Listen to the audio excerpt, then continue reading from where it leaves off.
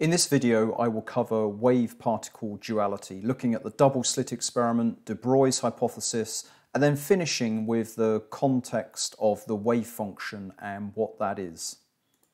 So we can imagine, first of all, water waves on the left-hand side here, planar water waves approaching some kind of barrier or screen that has two holes in it, or two slits.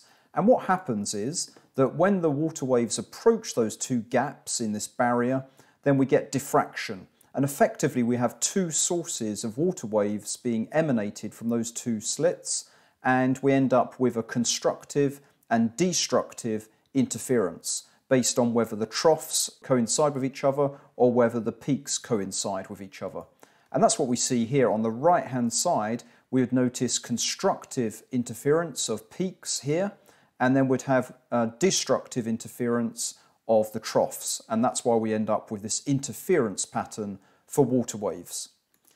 Now, the same is noticed with light. If we were to shine laser light into some kind of similar setup where we have a screen with two slits, then we end up again with effectively having two sources of light here, and they are diffracting, and that allows scope for this interference to occur again, where we have constructive interference, such as shown with one of these bright bands here, and then destructive interference corresponding to these dips in this pattern on the optical screen.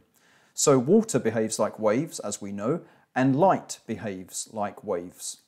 But what about electrons? Well, if we were to imagine classically what would happen, we'd have electrons approaching this kind of obstacle with two gaps or two slits, and then we might imagine by classical physics that we'd end up with two bands of detected electrons on the screen on the right-hand side here.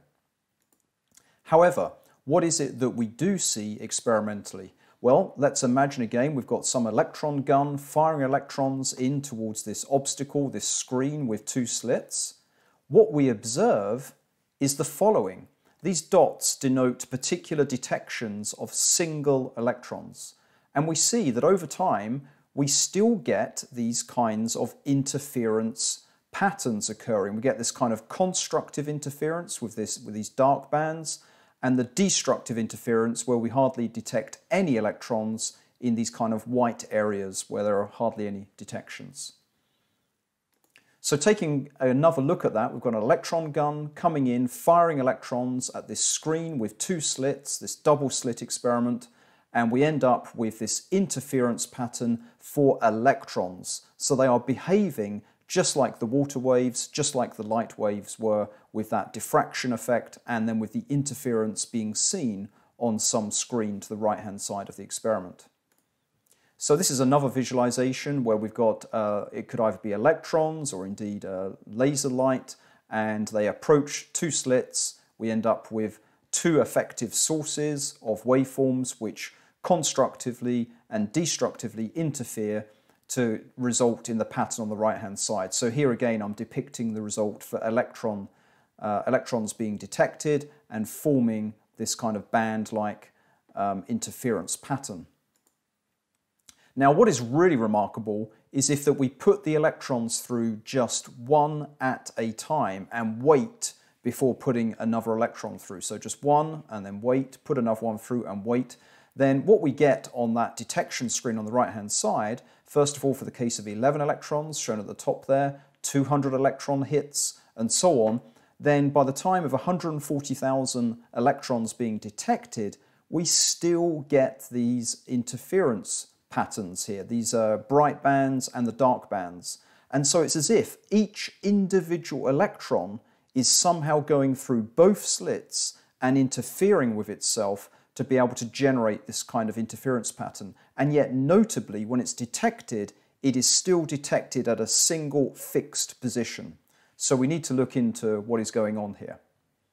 Well, first of all, before these experiments were done, back in 1924 in his PhD thesis, Louis de Broglie, a French physicist, postulated that electrons behave like waves, and in fact that all matter has wave-like properties. Just like photons, previously thought to be just waves, have been shown to be particles or photons, so de Broglie did the opposite and considered electrons, conventionally regarded as particles, as now also behaving like waves. And so he put forward the following hypothesis. He said that the wavelength of a particle of mass m and velocity v, that the wavelength is given by Planck's constant divided by the mass times velocity, in other words, divided by the momentum.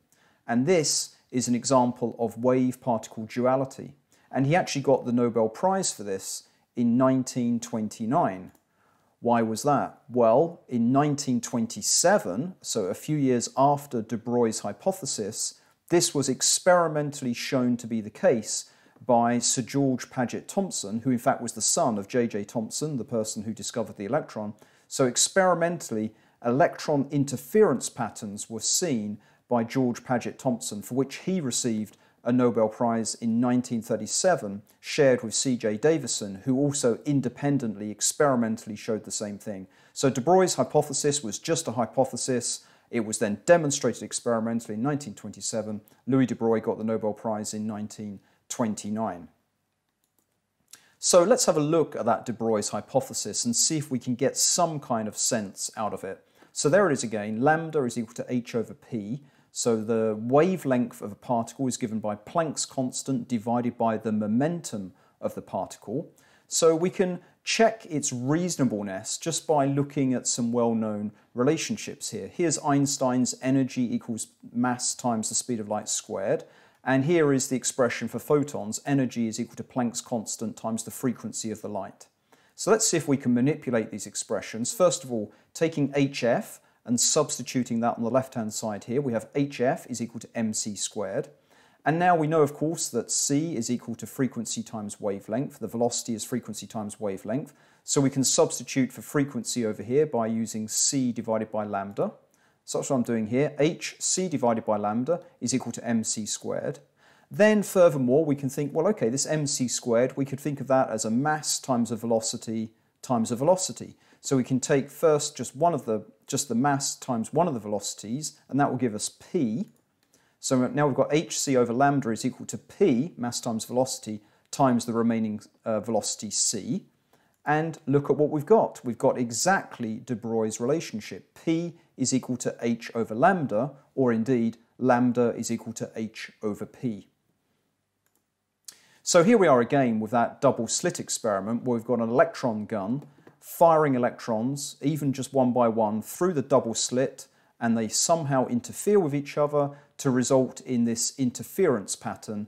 And again, we just get a definite single detection of an electron, just as a particle detection, if you like, even though there has been wave-like phenomena going on throughout this experiment in order to even get that interference pattern on the right-hand side on the screen here. So let's take a look at a simulation of a wave packet, which is, if you like, analogous to this electron and being viewed now as a wave. What is happening as that electron passes through those two slits? Let's take a look. There's the electron as a wave packet approaching the double slit. We see that part of it gets reflected off to the left and part of it carries on towards the right. And we notice we get that kind of diffraction result at the two slits there. And then we've got effectively two sources which can interfere with each other, just like the water waves, just like the light waves, so that we get an interference pattern on the right-hand side. Let's take another look with a different kind of animation here. Again, there's the electron approaching the double slit. Because it's like a waveform, it can now pass through both slits. Part of it gets reflected, part of it goes off towards the right-hand side as two separate sources which can now interfere with each other, and we're able to detect an interference pattern on the right-hand side. So let's take a look at what this wave function might be. So I've drawn an arbitrary function here, and I'm calling the wave function psi of x, as indeed is done in quantum mechanics. And so it's representing some amplitude. Normally it's a complex number, but we'll just deal with a real number here. Some amplitude as a function of spatial coordinate x. We'll just consider it in 1D. And so what we're saying is that that wave function for the electron actually passes through both slits, as we've just seen in those simulations. So it has many possible positions where it could be found, because it's very important to note that if we actually measured if we made a detection of the electron, we would only get a very definite position for where it is. We wouldn't see it as a waveform, we'd see it as a particular point particle where we detect it. But whilst it's going through those slits, and if we're not measuring it, then there are many possible positions or locations where it could be found. And so this wave function is related to the probability of finding the particle or the electron at a particular position x. So if it was like this arbitrary waveform here, it would be like saying it's got a reduced probability of being detected in this location and a higher probability of being detected at that peak location there. So what is this exactly? Effectively, this wave function is a sum of position states. In other words, because it could be found in many different locations with different probabilities, we're saying that actually the wave function is composed of what are known as delta functions, which are very narrow functions showing particular position locations. And we can use these delta functions to build that wave function. So I'm going to show that now. There's the wave function. Now I'm adding together these spike-like functions. You can see them here. I'm just showing them in series here just to illustrate. Each one of these is a delta function that is shifted to a particular x-coordinate, which I'm calling x prime, to access different particular choices of x along that axis. And so that means the wave function psi of x is equal to a summation or an integral of many possible positions, which I'm representing, these position states, as delta functions, delta x, with a particular location x prime. So delta x shifted to position x prime is written as delta x minus x prime. So that's what this integral equation is saying. Here are these position states, each one of those little spike functions that we saw earlier, and we're adding them all together. But notice also we have an amplitude in front of each one of those position states, and that amplitude is none other than the wave function evaluated at the position of each one of those delta functions. So this psi of x prime is just an amplitude, or if you like, a scaling factor for each of these positions, and then we add them all up, and that indeed gives us the original wave function, which is just saying that wave function is composed of a sum of virtually infinitely many position states. So again, here we go. We're saying the electron passes through both slits. It has many possible positions, and that wave function relates to the probability of finding the electron at a particular position x. And as I've just said, that wave function is therefore a sum of many possible positions. So that's the equation we just looked at on the previous slide. Here I'm showing a wave packet, a Gaussian wave packet, changing with time, but we're only dealing with static functions that are not changing with time, so I should indeed fix that function as I'm doing there. So that would be more like the kind of function that we're showing with this integral equation, where it's made up of lots of different particular positions. Now, as mentioned, when we measure where that particle is exactly, we get what's called wave function collapse, where we end up with just one single delta function only, and the one that we pick up is related to this, which is being treated as a probability amplitude, and we'll see that in the next slide as to what the probability is. So basically this is what the wave function looks like. When we measure it, it collapses to just one fixed position, if you like, one single delta function at a particular location x prime. So what is the probability of detecting it? So it's basically psi star times psi. In other words, the complex conjugate of that wave function times itself. And that gives us this intensity, which is equal to the probability of finding, it's a probability density function actually, of finding the particle at a particular position x. And so here on this animation is another example of a wave particle, a wave-like particle in a box where there's actually a kind of obstacle in the middle here. And you can see that there's a probability of finding that particle either side of that barrier.